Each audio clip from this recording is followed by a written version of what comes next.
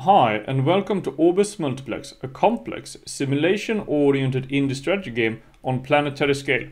Today, I'd like to talk about three of the main features I've added as of the 0.1.4 build. The first is that rivers now diffuse water out from them, which enables vegetation in otherwise deserts. I'm also gonna talk about the initial Perlin noise, which now enables plateaus and gives some more interesting mountain ranges. And lastly, I'd like to talk about industry production factors, which affects where certain buildings, in this case a farm, can be built. But let's talk about rivers and how they now diffuse water. This river here passes through the desert, which gives rise to vegetation around it. This previously was not the case. What I've added is a layer called groundwater. Groundwater diffuses out from rivers, and groundwater is combined with precipitation, which is this layer here, to form moisture. We can here see that even though the precipitation is low in the desert, the moisture is sort of high because of this groundwater. So, how do I calculate the groundwater? Well, I do that using diffusion on the GPU. So I thought that I'd quickly go through the kernel. It's pretty small. I have two kernels, a diffusion kernel and an update kernel. I have three main buffers here.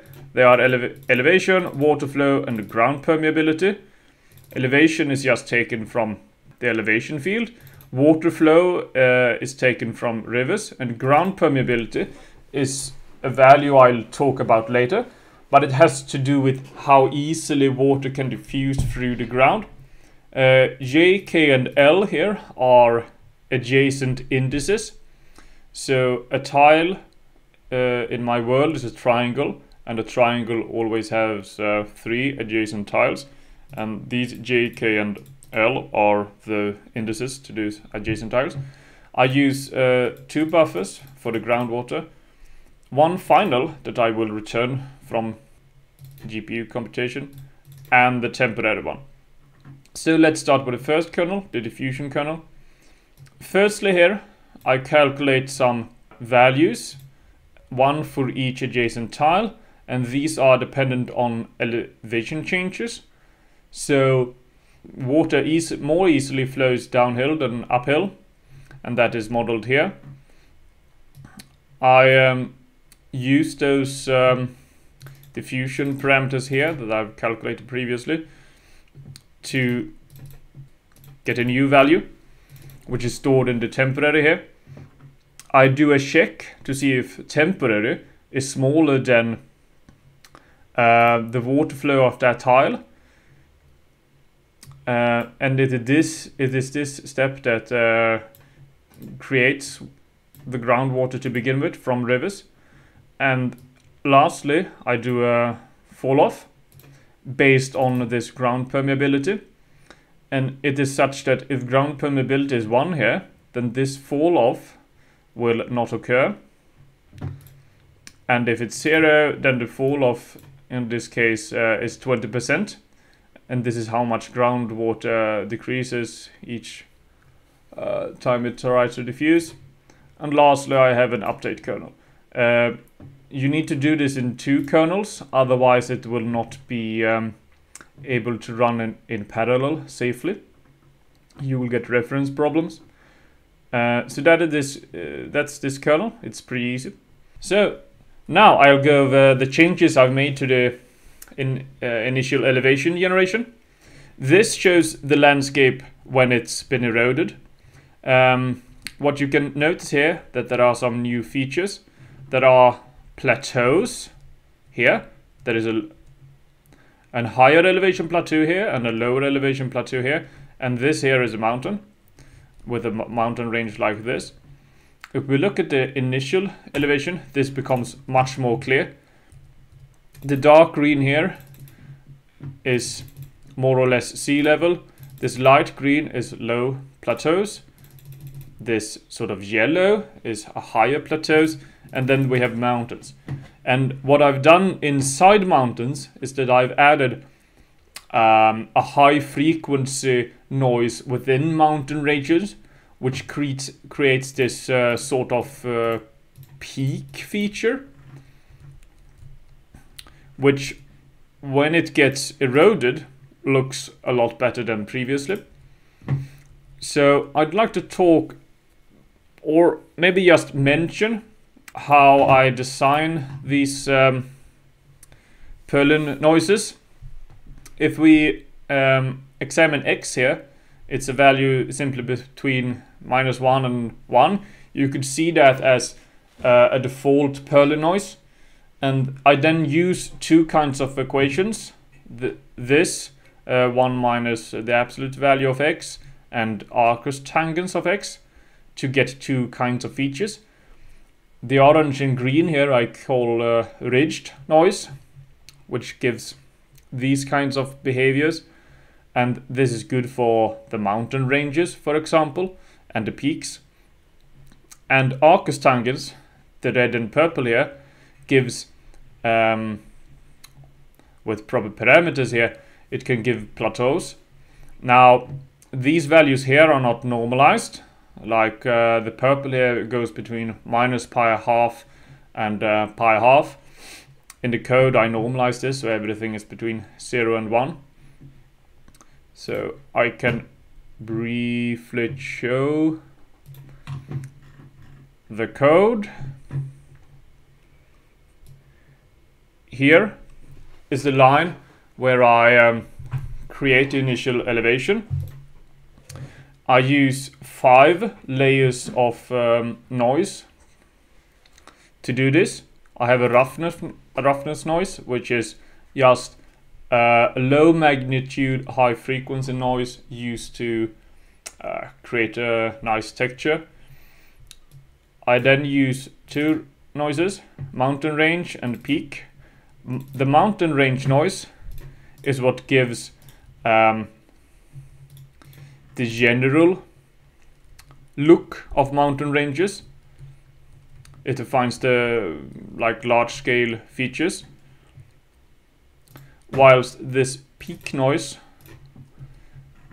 is the little higher frequency noise within mountain ranges. And I combine it like this and scale it with the maximum elevation. I then have 2 kinds of plateau noise, a lower plateau and a high plateau.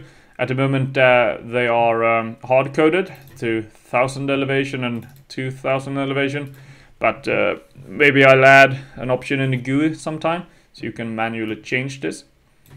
But overall I think that this new noise is much more interesting, especially when it comes to the mountain ranges.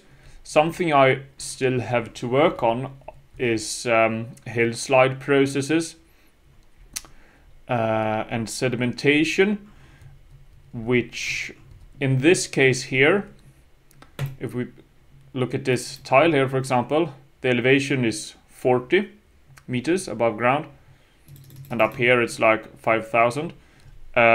In real world, the land would begin to slide down to fill up this, and when you go from this tile here, because it rains down here, 40 elevation down to 0, the difference would be much higher. It's very flat, this valley here. That's not realistic.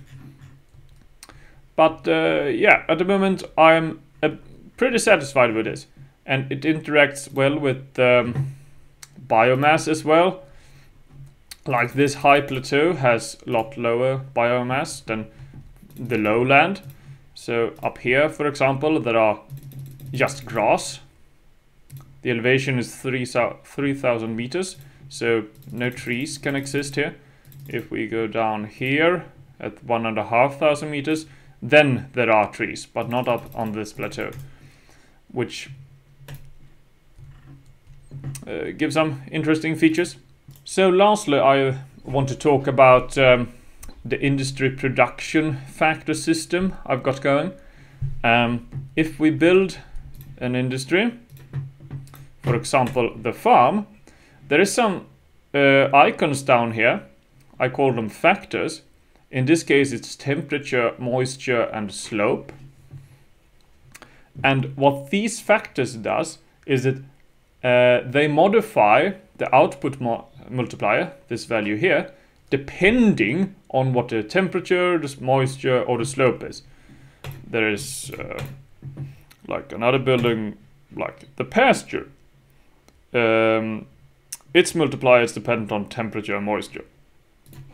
But previously, if you wanted to know this value here, like it will be different depending on where we build it. If we try to build a farm down in the desert, this will be 0. And if we try to build it, I don't know, up here in the jungle, it will be 1. Previously, if you wanted to know this value, you had to go in here and build the building itself, which is a bit not the best solution. So what I have now is that I've added a new tab to the map filters, and here all industries which are dependent on environmental factors are listed. So we can click farm and very easily see where it's beneficial to place farms. So on this red land here, farms will always operate at 100%, and up here they will operate at 0%. If we look here, yeah, it's a mountain, so up on a mountain the temperature is pretty low, so it won't operate. But also down in the desert here, the moisture is way too low. But along this river here, it seems that the moisture is sufficient for at least some farmability, 0.55 in this case. It's not 100%, but it's more than nothing. Also here, it looks a bit rugged, but there are tiles here with lower farmability value. And if we look at the elevation, we can see that it's the edge of this plateau. And farms are affected by slope. So if we look here, the slope is slightly higher along the edge of the plateau. Here up in the mountain, it's a very high slope. So yeah, that should make it more easy to successfully place buildings in places where they won't be useless. So that's all the major features I've added since last time. So what am I gonna do next? Well, there are two main things I want to work on. One of the things are automatic turns. At the moment, you need to press this next turn button if you want the simulation to progress. For example, if you've built industries and want to see how they process resources and how those resources are transported, then you need to constantly press this next turn button, which you know, if you have a large network of industries, you might have to press this like 100 times or 50 times before you before resources are transported to the places where you need them. So what I'll be working on next is automatic turns. This should automatically tick along without the need to press it, maybe at an interval of 1 tick every 10 seconds. I should probably make it such that you can change the speed, maybe do it with 5-second intervals, 10-second intervals, half-a-minute intervals, and depending on your CPU, most of the processes done in this next turn simulation are CPU dependent. So depending on your CPU, you could run this at various speeds. Something else I want to look into are road networks. At the moment, resources are only transported on tiles with industries and their adjacent tiles, and I would like to be able to manually place roads. So those are two features I want to add next. With that, I'd like to end this video and thank you for watching. If you'd like to download and try to run the program, you can do so on itch.io. It's completely free. So bye.